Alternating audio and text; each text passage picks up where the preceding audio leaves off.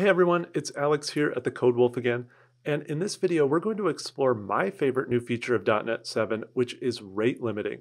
This is a powerful new set of features that gives us a lot of control over the requests and traffic coming into our app. Now, this is also one of those features that's a bit easier to understand with some more interactive or visual examples, so we'll also see how we can use a tool called jMeter to set up some load testing and just see how all of this works in action in real time. Let's get started.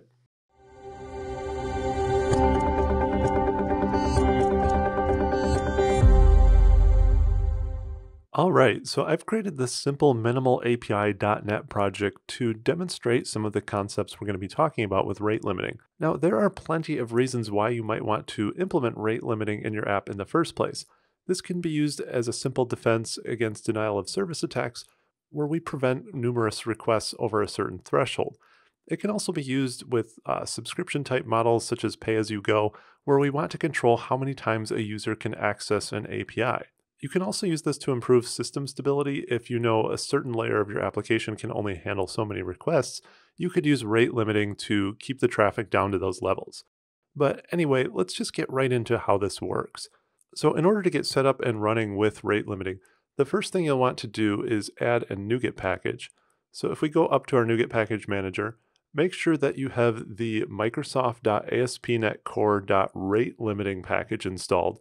And this is new in .NET 7, so whether you're using the preview version, make sure to include pre-release up here if that's the case, or if you're watching this after the release, it should just have an official 7.0 version here.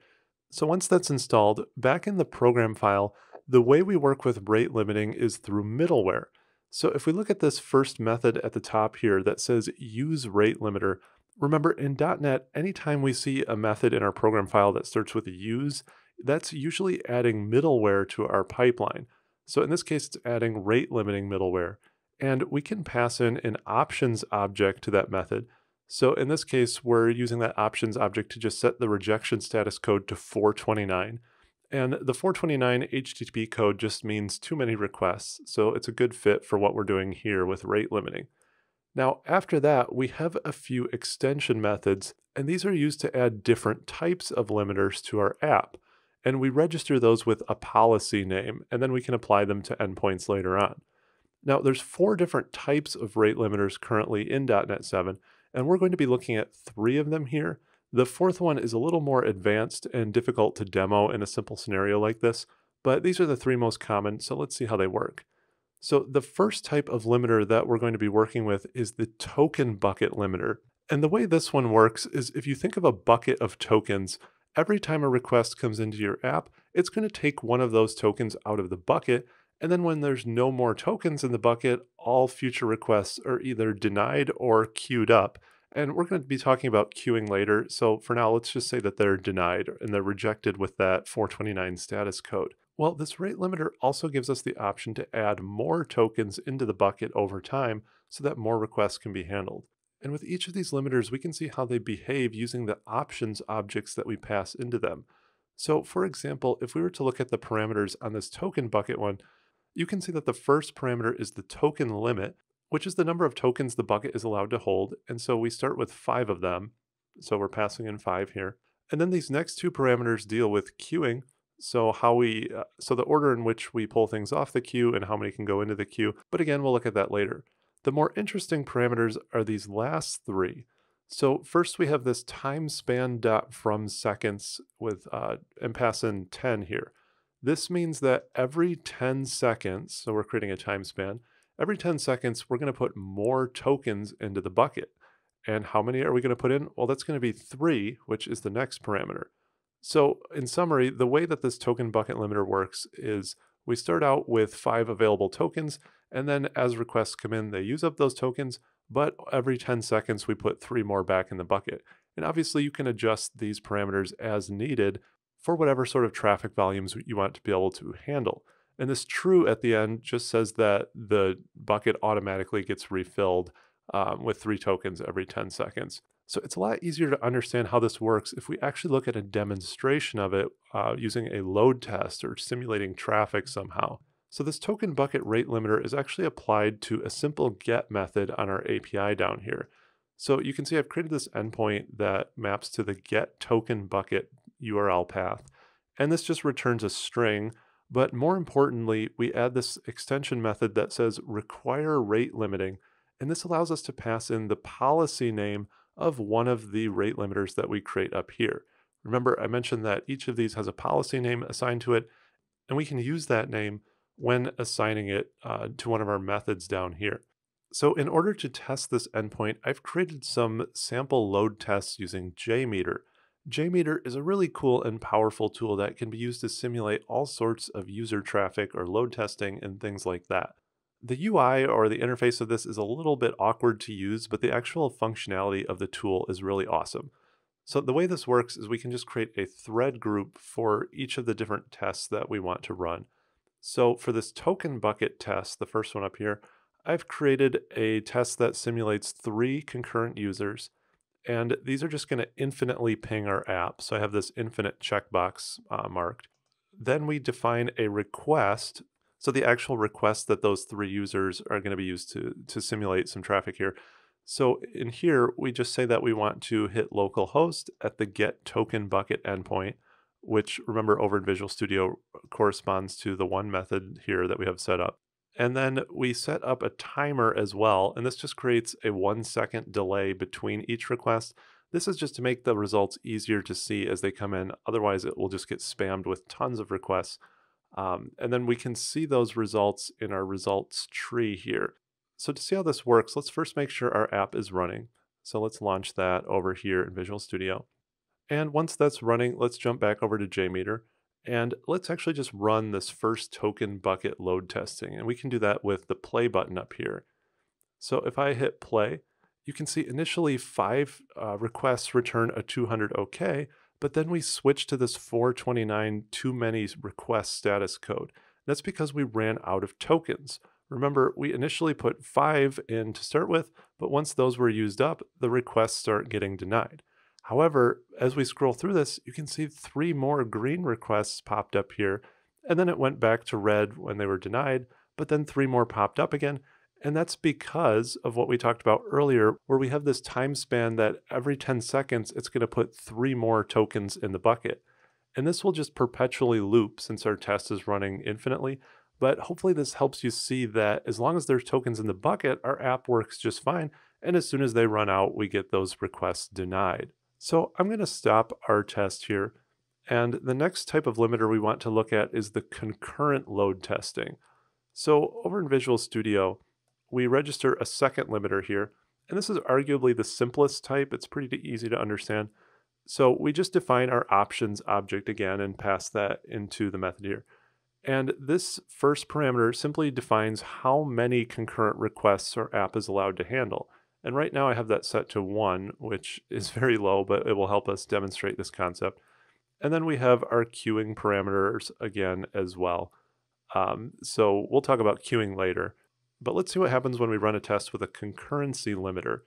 And I've also created a second endpoint to demonstrate this limiter.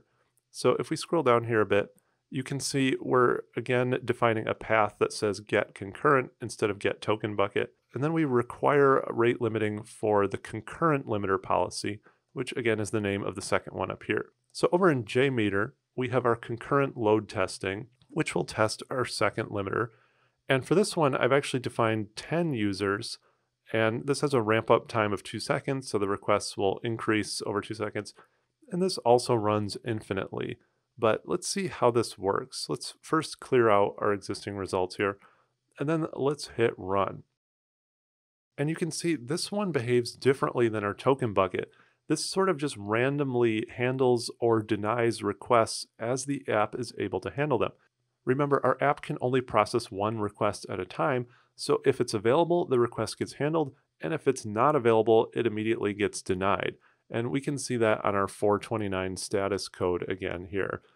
In a moment, we'll see how we can change these values to have more of these requests handled successfully. But for now, let's move on to the final type of limiter, and that's our fixed window load testing. So I'll shut down our test thread here. And then back in Visual Studio, we have this final fixed window limiter type. And I think this is actually a really interesting type of limiter. The way this works is you can think of a window of time, and within that time frame, your app is allowed to handle a certain number of requests. So this first parameter of 10 is the number of requests our app is allowed to handle during that time span. Then we have our queuing parameters again that we'll look at later, but the rest of this is defined with these other two parameters here. You can see we have another time span here, just like we did on our token bucket limiter. And in this case, what the time span does is every 10 seconds, in this case, the number of requests our app can handle resets back to the first parameter here. So let's say we start up our app and it receives 10 requests in 3 seconds. Well, that means for the next 7 seconds, it will just flat out deny all incoming requests until that next 10-second window opens up.